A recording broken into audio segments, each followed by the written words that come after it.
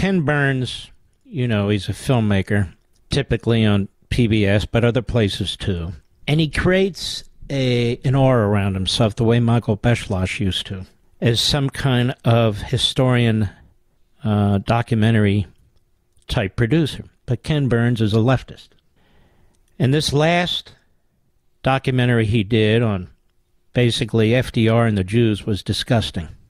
I have a problem with ideology dressed up as history. And this moron doesn't know the difference.